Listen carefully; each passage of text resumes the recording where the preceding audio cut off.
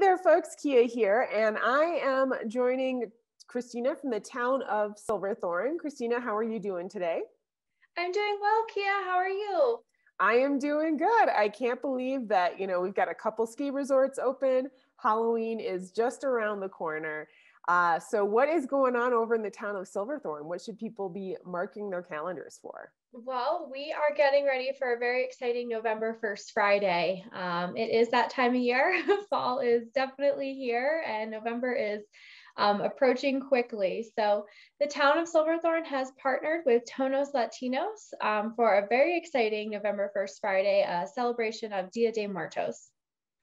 Excellent. So tell me about all the different sort of festivities going on for that. Yes, so Tonos Latinos is a Latino artist organization out of Aurora, and so they're helping put this event, really festival, on. And as part of that, they have an artist exhibition set up right now at the Silverthorne Performing Arts Center that is on display through November 12th. There's a full-size Katrina, a community ofrenda, and a bunch of different mixed media art pieces that are also on display in the Performing Arts Center. It's a really beautiful exhibition.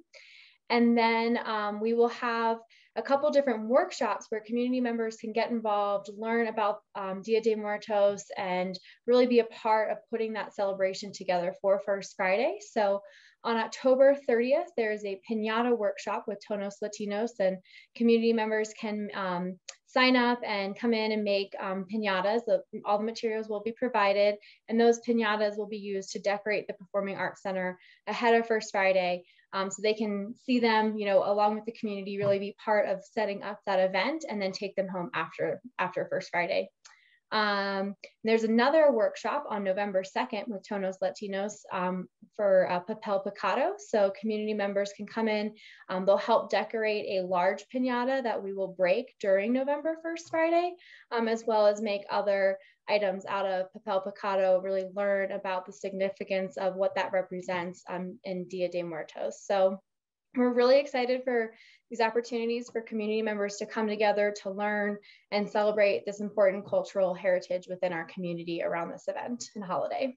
Well, this sounds like it is an excellent lineup of things to check out. And I definitely think people that are going to be checking out the piñata workshop or the, what was the other workshop again? It was the Papel Picado workshop. That's right, the Papel Picado. I wanted to make sure I was saying that right.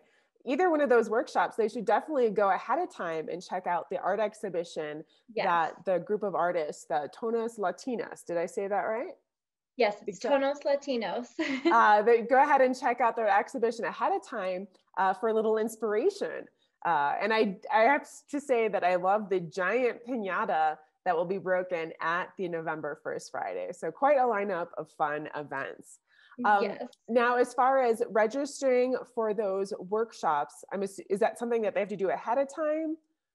Yes, so space is limited in the workshops, so register in advance. You can go to silverthorne.org to find out all of the details. Register just by emailing our event coordinator, so that's Marcus M at silverthorne.org to reserve your space. All that information is available at silverthorne.org. And you can't make it to the workshops. November 1st Friday is Friday, November 5th. It'll be 4 to 7 p.m. at the Performing Arts Center. We'll have local band Remezcla. The Summit County Mariachi Band will be there, along with all of the artists from Tonos Latinos. And it'll be a really wonderful educational and fun community event to celebrate this holiday. And I think going ahead and stopping in at Red Buffalo Cafe and getting a hot chocolate or one of their pumpkin spice lattes paired with checking out the November 1st Friday or any of these workshops is going to be a very festive fall sort of evening or afternoon. So, okay, well, Kristina, thank you so much for joining me. And one last time, where do people go to register and find out more of the lineup of events? Yes, for all things Silverthorne, head to silverthorne.org. Excellent. Well, thank you so much for joining me, Kristina. Thanks, Kia. Have a great day.